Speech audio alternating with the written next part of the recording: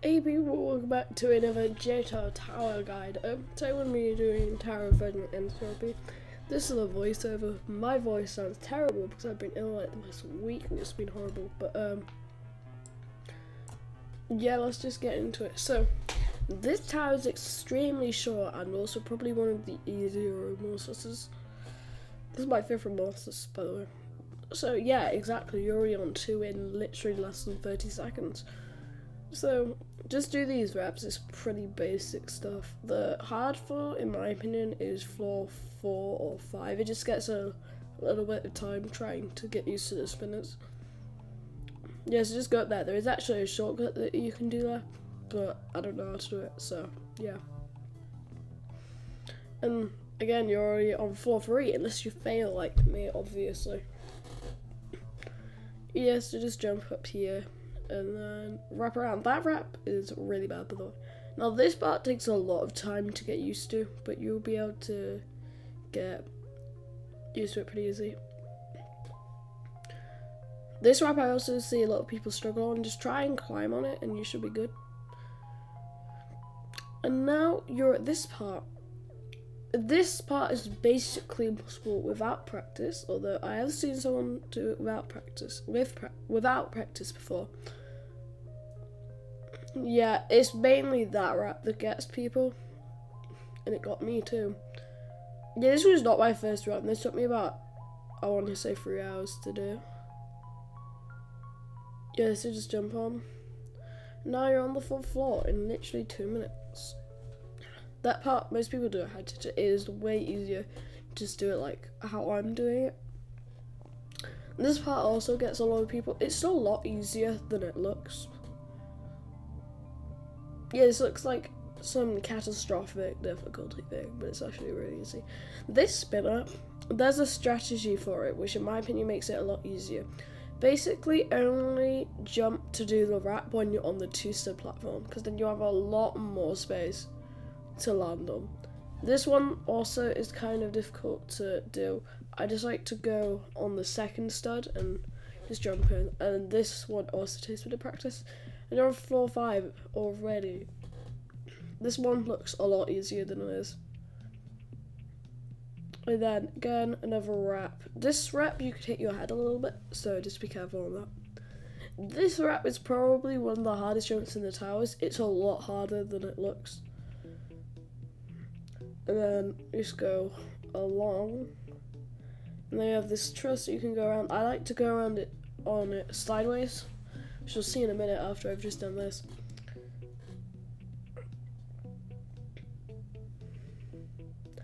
Yeah, I'll see it in a minute now. It's a lot easier to go sideways because it's just a 1-step platform. This one, you basically just gotta hope you get lucky and just go like that. Now this part confuses a lot of people. It's not too bad, but it definitely takes a bit of practice, so maybe don't rush it, basically. So immediately when the spinner passes you, then you should go, just like how I've shown it there. And then you're basically on 7. This squeeze right, basically you're just going to go when it's up, and you're going to do the head hitter when it's down. Just like that. And then when this is going down, you want to jump. It's a bit hard, but that's safe to that, so it's fine. This jump is also a bit annoying, but I've done it pretty well. Then you're on number 7. Now, most people say 7, 8 in the hardest floors. I basically first tried them, but I just failed on the final jump, which you'll see in a bit. Yeah, again, not that difficult. There is one jump that gets me a little bit. You'll see it in a bit.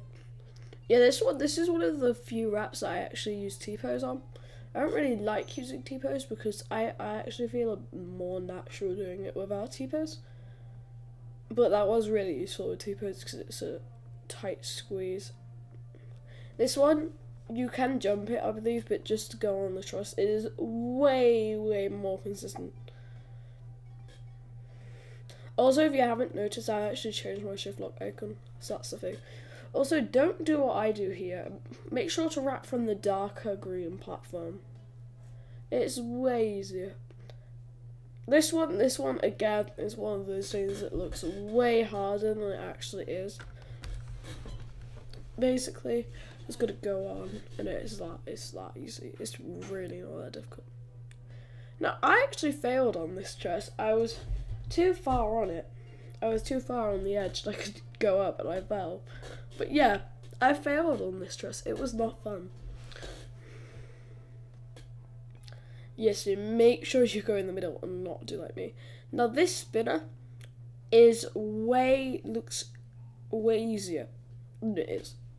Basically, I like to wrap around the sideways. Lots of people like to wrap around forwards. It really doesn't matter. But basically, the hard part is when you do a wrap like that.